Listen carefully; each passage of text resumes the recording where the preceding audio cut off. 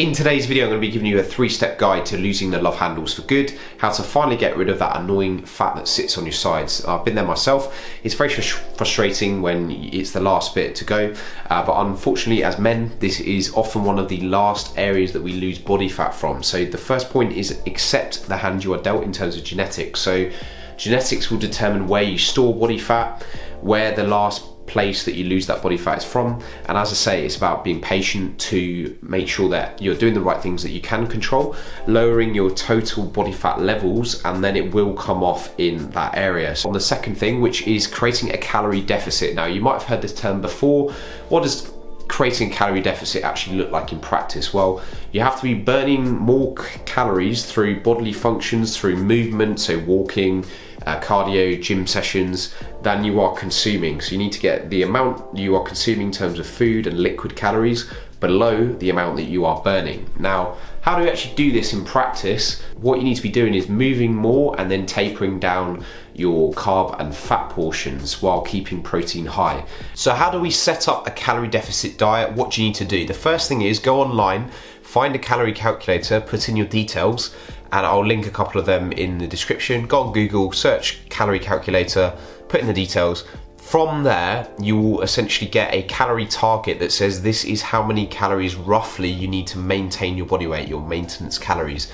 You need to be consuming below this and this is called a calorie deficit, to lose body fat.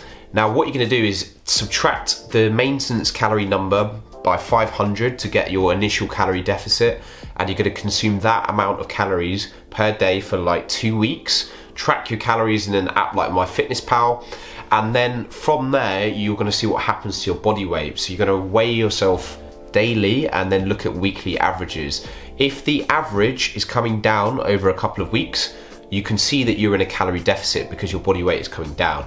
If your body weight is not coming down, then you need to reduce your calories by a further 200 or increase the activity level slightly. So there's a bit of trial and error here. I cannot tell you the exact number of calories you need to be consuming because you need to take an estimate and then just put it into practice and figure out, are you actually in a calorie deficit? Now, protein is really important for seeing those changes in shape. So if you go into a calorie deficit, you do some weight training in the gym, then what happens is if your protein is high enough while you're in a calorie deficit, you're still going to maintain most of your muscle mass, providing that you're training hard in the gym, maintaining the weights that you're lifting.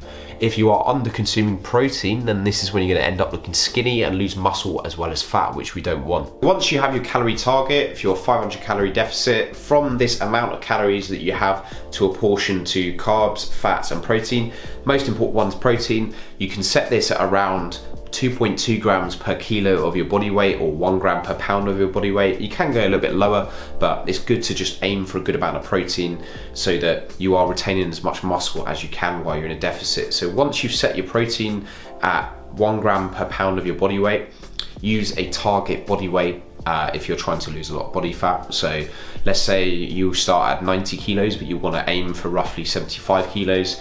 You can take that as your target and times that by 2.2.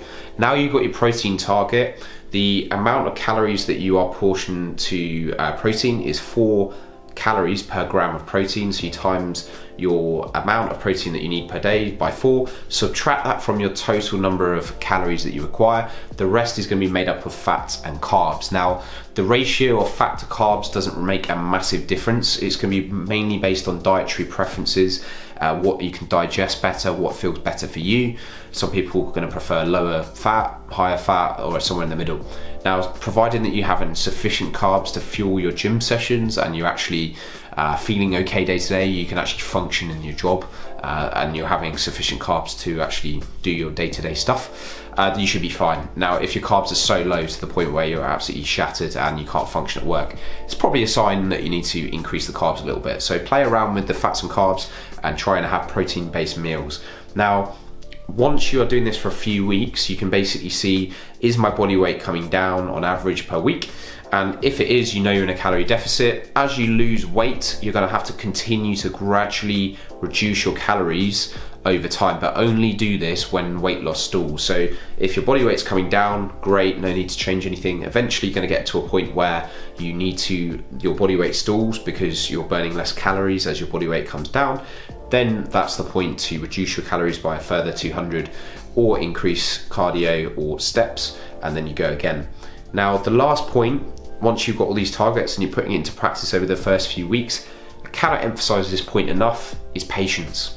Patience is required. Think of it like this: if it took you 2 years to gain a lot of body fat in lockdown, or you've had a slow and steady weight gain over a long period of time, it's not realistic to expect it to come off in 2 weeks. And unfortunately, this is where all the misleading videos or information online around lose so much body fat in 2 weeks, it's just not realistic, right? So I'm not going to BS you here. I'm not going to lie to you and say it can happen rapidly. It's going to take some time, and it takes a fair bit of time to get rid of that last bit of body fat on the love handle. So expect it to take a bit longer than you expect initially, and then just recognize the wins as you go. So are you making progress? Are you seeing changes in shape? Taking your progress pictures, recognizing what else is going well. Maybe you're sleeping better, mood is improving, maybe you're enjoying your gym training. And these are all things that I really put a lot of emphasis on in the first few weeks when I work with the clients, because realistically it's going to take a long period of time to see massive changes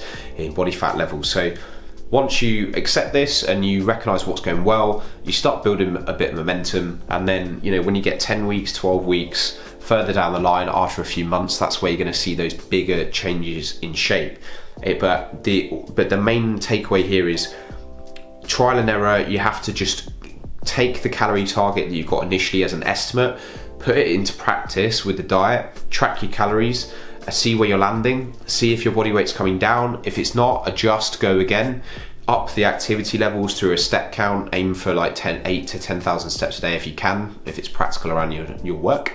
Getting in those good habits of drinking more water, protein-based meals, and then providing that you put this into practice and then you tweak where you need to, you should start to slowly see the body fat levels come down over a period of time. And if it's not, and you don't see any changes, it's because you're not in a calorie deficit. So you need to either increase the activity levels, lower the food a little bit, and go again. But there's only so much I can tell you here without you having to go away and put it into practice. It is going to be difficult. There are going to be days where you don't really feel like going to the gym, or you don't really feel like going for a walk, or it's harder to stick to the diet. So it's about what can you stick to in the long term, and just being consistent, keep showing up. Eventually you will get to where you want to get to, but those love handles are probably the last area that the body fat is going to come off. Drop the video a like, subscribe to the channel, and I'll see you on the next one.